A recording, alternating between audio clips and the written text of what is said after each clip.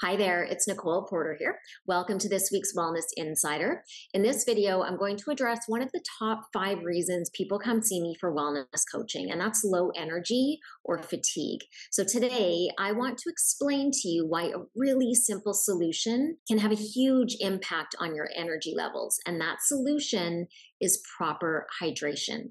Now, if you know anything about my business, you know that we are not about hacks. We are all about simplifying information to help you better understand your body so that you can make more informed health decisions in the future without relying on us for advice. So today, I want to explain exactly why dehydration is directly linked to low energy.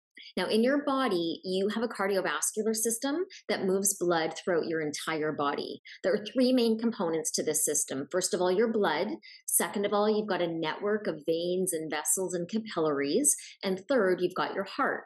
So your blood contains things like red and white blood cells. The red blood cells help to transport oxygen to trillions of cells that make up your body and brain. The white blood cells help to fight infection. You've got platelets that help your blood to clot. It also includes something called plasma, which contains nutrients and glucose from your food. It contains fat and hormones and enzymes and antibodies. It also contains water. About 50 to 55% of your blood is water. Now, second of all, you've got this massive network of veins and vessels and capillaries. In fact, this network is about 60,000 miles long. So the job of this network is to transport that blood, all of these nutrients and hormones and fats and water, to these trillions of cells that make up your body and brain. Third of all, you've got your heart. It's this muscular organ. Its job is to actively pump all of this blood through a 60,000 mile network to these trillions of cells. In fact, your heart pumps about 5 liters of blood through this massive network to these trillions of cells every single minute. Now imagine 2 scenarios. Scenario A, you've got blood that's thick like paint. This is dehydrated blood. It's heavy, it's thick, it doesn't have a flow to it.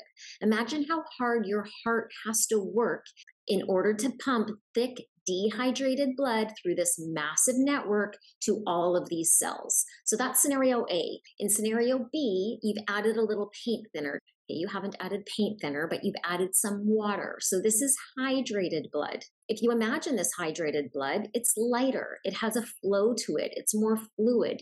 It's easier for your heart to push this blood, this hydrated blood, to all of these trillions of cells, again, through this massive network. So my question to you is, in which scenario does your heart have to do less work, and therefore would your heart be less tired? Well, if you picked scenario B with hydrated blood, you are correct. This is the scenario where your heart has to work less and therefore expend less energy in order to get the job done. And this is exactly why dehydration can be linked to fatigue and why proper hydration is linked to energy. So I will leave it there for today. If you have questions about this video or other questions in general, just submit them via the link somewhere around this video. Make sure you subscribe or like or follow us wherever you can. And I will see you in next week's Insider. Until then, be well.